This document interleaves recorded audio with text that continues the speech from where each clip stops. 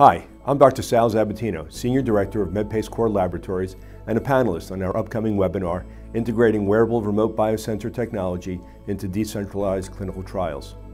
I'll be joined by Dr. Richard Lee, Senior Medical Director at MedPace, and Marielle Fabro, Head of Products at VivaLink, as we discuss critical considerations and lessons learned in the integration and application of wearable devices in decentralized clinical trials. In this webinar, we'll focus on the considerations of clinical trial endpoints in selecting the right wearable devices, the integration of remote biosensors and data streams into clinical trials and databases, and lessons learned in wearable technology case studies. Register now to reserve your seat on November 12th.